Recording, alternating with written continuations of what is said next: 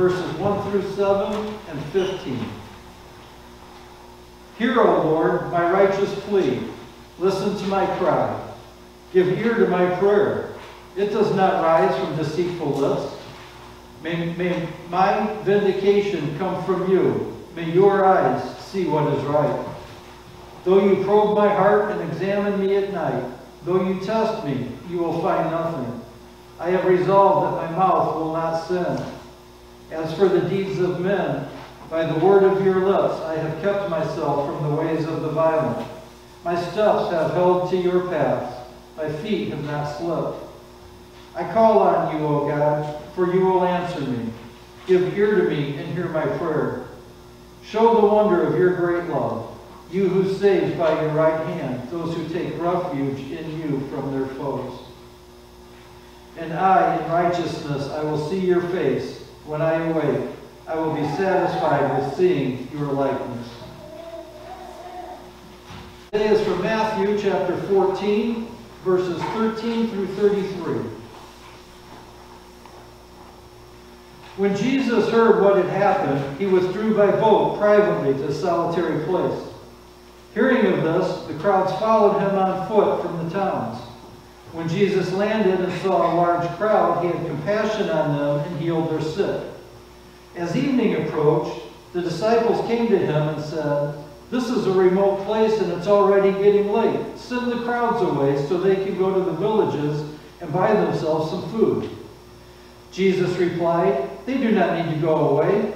You give them something to eat." "We have here only 5 loaves of bread and 2 fish," they answered. "Bring them here to me," he said. And he directed the people to sit down on the grass. Taking the 5 loaves and the 2 fish, and looking up to heaven, he gave thanks and broke the loaves. Then he gave them to the disciples, and the disciples gave them to the people. They all ate and were satisfied, and the disciples picked up 12 basketfuls of broken pieces that were left over. The number of those who ate was about 5,000 men, besides women and children. Immediately Jesus made the disciples get into the boat and go on ahead of him to the other side, while he dismissed the crowd. After he had dismissed them, he went up on a mountainside by himself to pray. When evening came, he was there alone, but the boat was already a considerable distance from land, buffeted by the waves because the wind was against it. During the 4th watch of the night, Jesus went out to them, walking on the lake. When the disciples saw him walking on the lake, they were terrified. "It's a ghost," they said, and cried out in fear. But Jesus immediately said to them, "Take courage, it is I. Do not be afraid."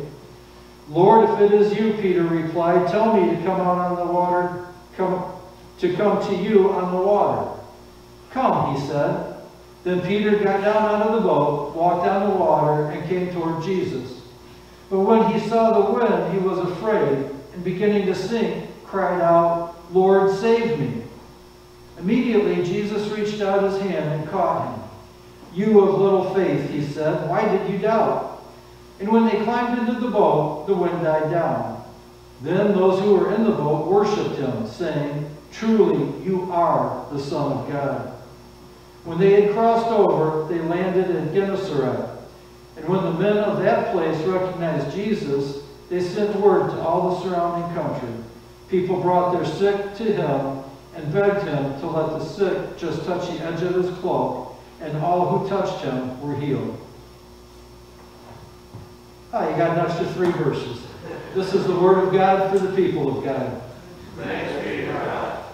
If we look back in Matthew's Gospel just a little bit, in chapter 13, we see that Jesus was busy teaching the disciples, mostly in parables, and a large crowd was following him. We looked at a couple of those parables a couple of weeks ago. Then Jesus returned to his hometown where the people rejected his teaching. Chapter 13 in Matthew ends by telling us in verses 57 through 58, "And they took offense at him.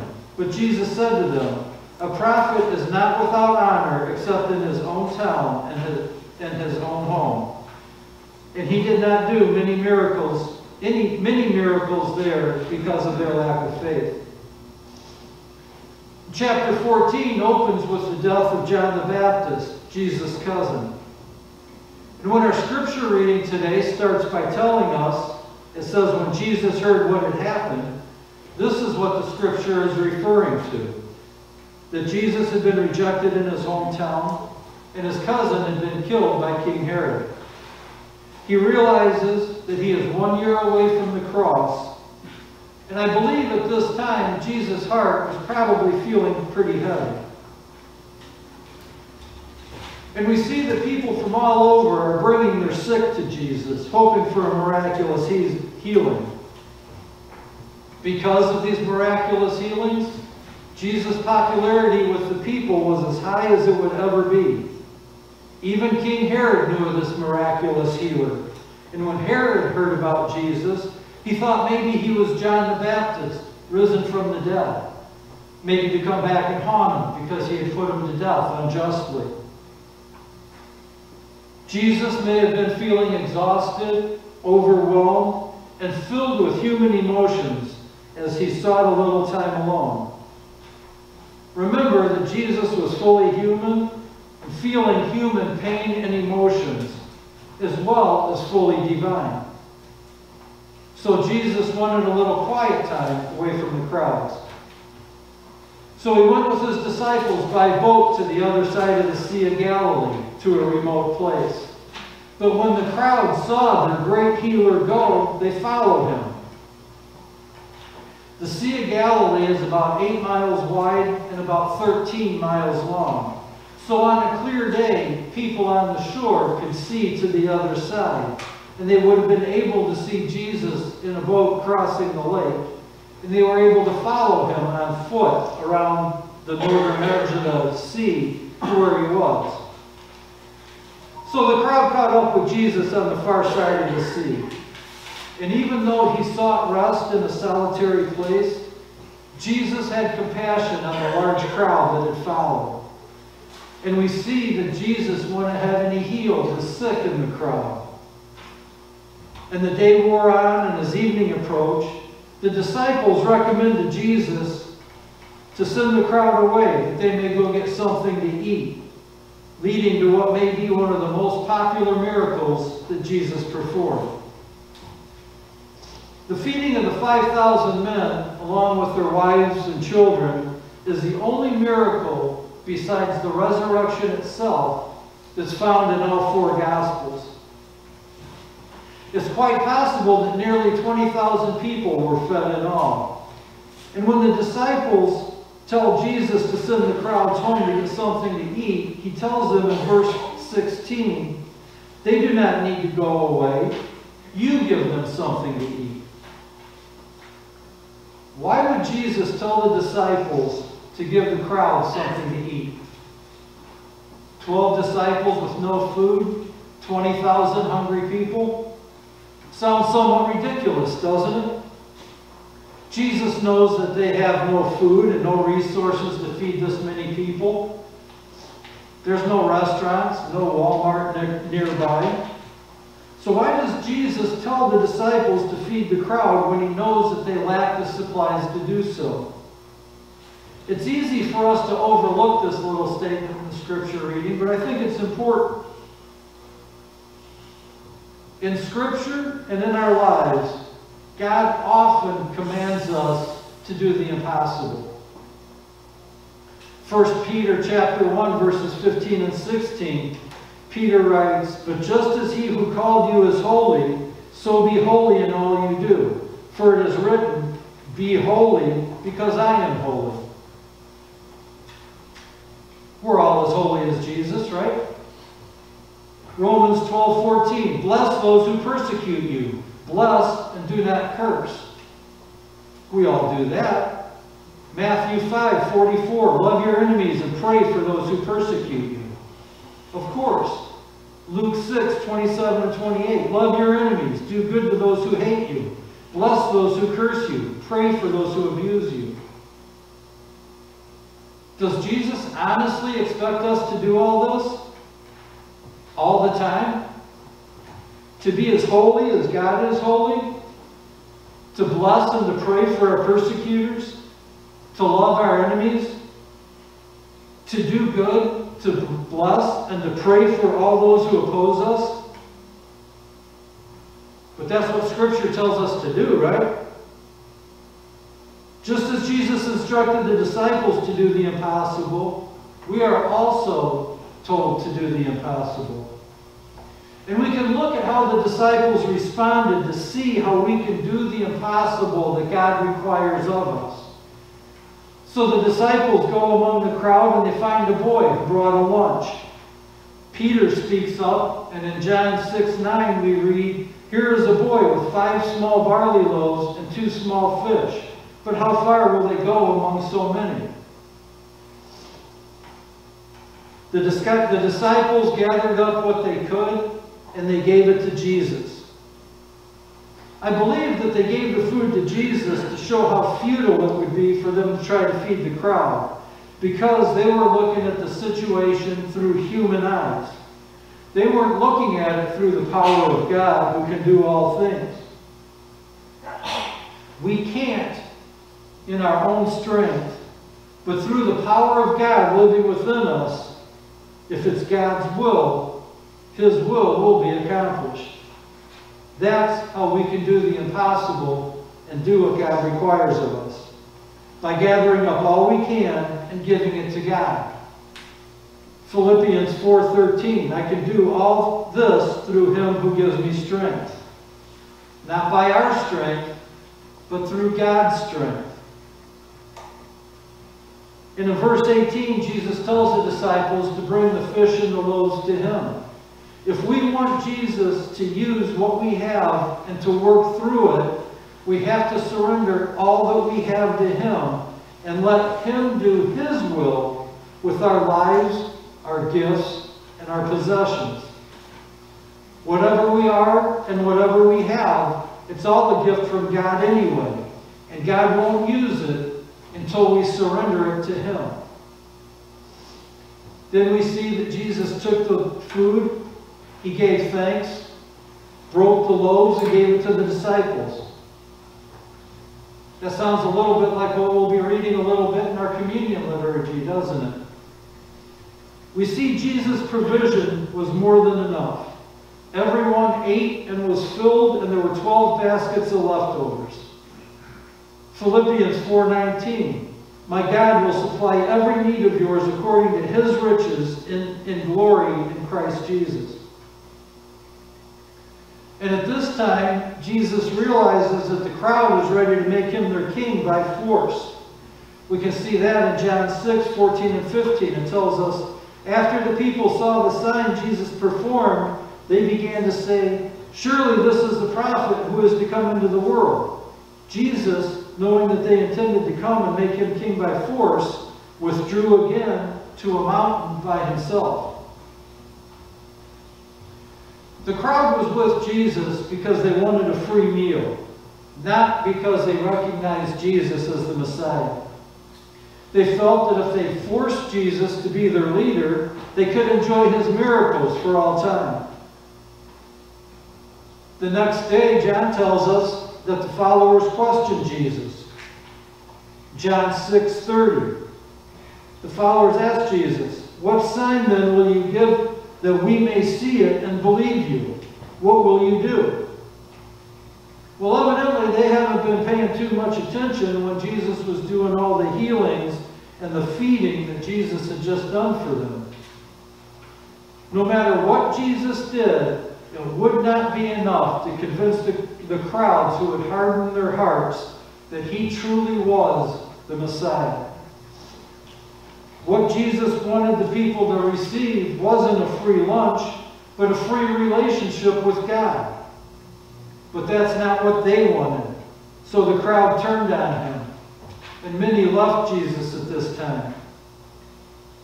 He told them that he was the bread of life.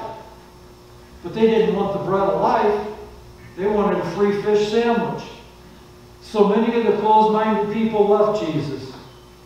Jesus' followers shrunk that day from thousands to a handful. John 6:66. The only chapter 6, verse 66 in the Bible, tells us from this time many of his disciples turned back and no longer followed him. In our scripture reading today, we see another very popular miracle that Jesus performed. After Jesus made the disciples get in the boat and go back across the sea, he goes away by himself to pray. And predictably, a storm hits. Now, on the northern edge of the Sea of Galilee is Mount Hermon, which rises 7,200 feet above the sea. That's a little more than 1.25 miles straight up. It's snow-capped and very cold at the top of the mountain. When the sun sets on the sea and the temperature begins to drop, the northern wind blows across the mountains and the wind becomes very cold. And then that cold wind blows across the warm water, and you've got the perfect recipe for a thunderstorm. Big storms would often blow up on the Sea of Galilee in the evening. It was a very dangerous place for people to be on a boat in the evening when the sun would set. The storms came in suddenly, and they were very extreme. But the disciples knew this. They were fishermen. They made their livings, their entire life was spent on the Sea of Galilee fishing. They knew that this was a bad time to be on the sea. So why did they go? Our scripture reading tells us that Jesus told them to go. He forced them to go. It wasn't a suggestion or a recommendation. Jesus ordered them to go. So they went because Jesus told them to. And the all-knowing Christ would have known that a storm was coming. So why would Jesus deliberately send his disciples out into this dangerous situation? Any of y'all ever wondered that? When we're faithful to follow as God leads, we need to realize that this does not mean that we will be insulated from the storms of life. The disciples were faithful and they were obedient to Jesus' command, and they were beaten senseless by a storm because of it. God doesn't promise an easy life to his followers. Do we feel like everything should be easy in our lives if we're following God's will? Jesus said in Luke chapter 9, verses 23 and 24, "Whoever wants to be my disciple must deny themselves and take up their cross daily and follow me. For whoever wants to save their life will lose it, but whoever loses their life for me will save it." To deny ourselves and take up our cross for Jesus, that doesn't sound like a rosy life, does it? And it's not intended to. But as we see in the storm, Jesus comes to the disciples and he saves them. When the disciples welcomed Jesus into the boat, immediately the wind stopped. And John tells us in his account of the story in 6:21, then they were willing to take him into the boat, and immediately the boat reached the shore where they were heading. When they invited Jesus into the problem, they were delivered from it. The storm battered and beat the experienced fishermen, but Jesus was in the storm and he rescued them. And we read in verse 33 that those who were in the boat worshiped him, saying, "Truly, you are the Son of God." It's important to note here that this is the first time recorded in Scripture that the disciples refer to Jesus as the Son of God. I believe that the whole purpose of that miracle and the reason that Jesus sent the disciples out into the storm was so that they would finally realize without any doubt that Jesus is the Messiah. God said, "Get in the boat and go to the other side," even though he knew the storm was coming, and the disciples knew that it was dangerous to be on the sea at that time. The Word of God led them straight into the teeth of the storm, but God was with them and outlasted the storm. And when they reached the shore, they proclaimed for the first time that Jesus truly is the Son of God. Remember that even in the storms of life, Jesus is with us, that he loves us, and even when we don't see it, he's working for our good. When the storm comes, and it will, stand fast in God's Word. We will eventually all be led home to safety. Take the meager provisions that we have and surrender them all to the Lord, and he will provide. And he will get us through to the other side, to the safe shore. Let's pray. Almighty God, we thank you that as we look to your word, we can see the people that you used in your disciples, that they're real, and they remind us so much of ourselves in our walk with you. Bless us that we may see with your eyes, to see the world as you see it. When the world seems out of control and the storms batter us, help us to remember that you know the future and that you are for us. Assure us as we navigate the storms that your word will outlast the storm. Fill our hearts with faith and give us the courage to surrender everything to you so that you may use it to bless us and to glorify you. In Jesus' name we pray. Amen.